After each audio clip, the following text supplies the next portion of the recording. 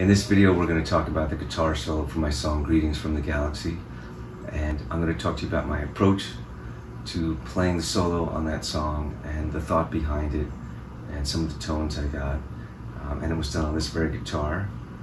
So let's get to it. Hi, I'm Yowell. Welcome to my channel.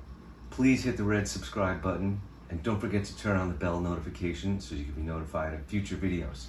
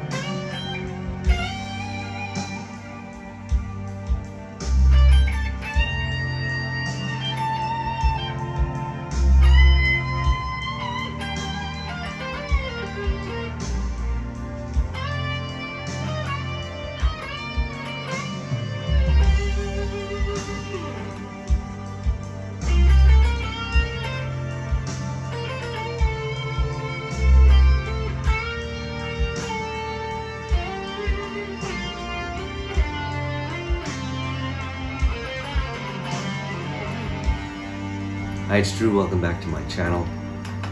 Today we're going to be taking a look at a song called Greetings from the Galaxy, which is on my album Return Echo. And it's one of the final songs on the album. And when I was recording it, I initially had a different ending for it. And Doug, who produced the record, felt that there should be something a little extended at the end and a guitar solo. And so I wrote some chords and I had the strings play those chords, and then I decided to figure out what I wanted to do for a guitar solo over it.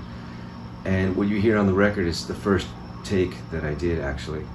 It's very emotional, and you can hear that there's a lot of space in it. It's not about acrobatics on a fingerboard, it's really about telling a story, and in this case I felt like the guitar had to be my other voice, the words I couldn't say in the loss of someone, which is what the song is about. So it has to convey that emotion.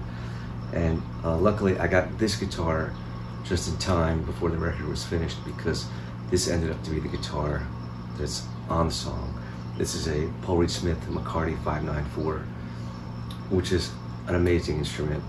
The pickups in this guitar are what they call low turn pickups. So they don't have as many whines around them as a lot of modern pickups do. So you can hear more of the articulation and the voicing of the notes. And that to me was really important, especially for this type of guitar solo. So what you hear on the song is this guitar with just a little bit of overdrive and compression. You can hear a delay in the background. And the delay is designed to just be the afterthought after you hear the note. And of course a little bit of reverb. And so I'll give you an example. If I play this opening phrase, you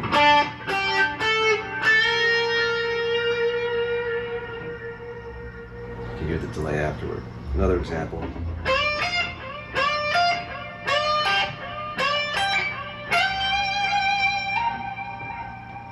So you can hear how the delay kind of answers the notes that I'm playing. So this was something very specific that I wanted to go for, and I'm so happy that this came in time to be able to do that. So we'll take a look at the effects that I used on it, and let's also take a look at some of the acoustic parts that were played on it. Thanks for watching, stay inspired, and I'll see you in the next video.